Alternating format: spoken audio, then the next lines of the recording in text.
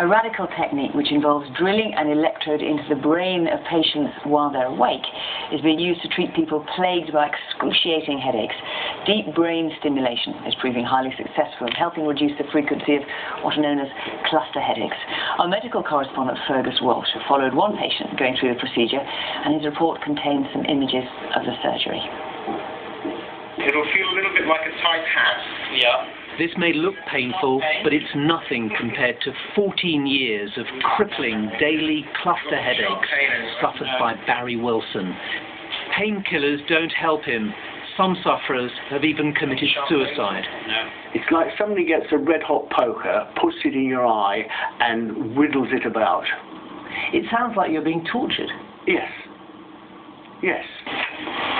The head frame and an MRI scan will enable doctors to pinpoint an area deep in the brain where they want to insert an electrode. The surgeon starts to drill, and yes, Barry is awake. A local anaesthetic helps. Then, with steady hands, the surgeon inserts the electrode. There is a 1 millimeter margin of error. So how does deep brain stimulation work? The electrode is linked by a cable to a pacemaker under the skin of the chest. The pacemaker sends continuous, tiny electrical impulses which pass a small current through the brain. This blocks the damaging signals at the point where the headaches originate, rather like jamming a radio frequency. Deep brain stimulation has been used successfully for other neurological conditions.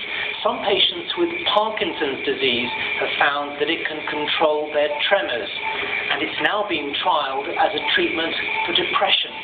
And it doesn't stop there.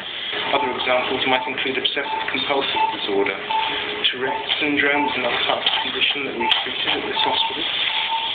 We are really starting to understand a little bit more about what goes wrong not only in neurological conditions but in neuropsychiatric conditions and how surgery can help. Back home in Devon, Barry Wilson feels liberated.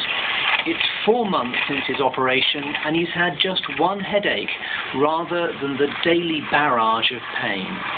Brilliant. Absolutely brilliant. It's just utter relief. The weight's taken off my shoulders. It's just amazing. Barry and his wife are now able to plan their retirement without the crippling headaches which once dominated their lives. Fergus Walsh, BBC News.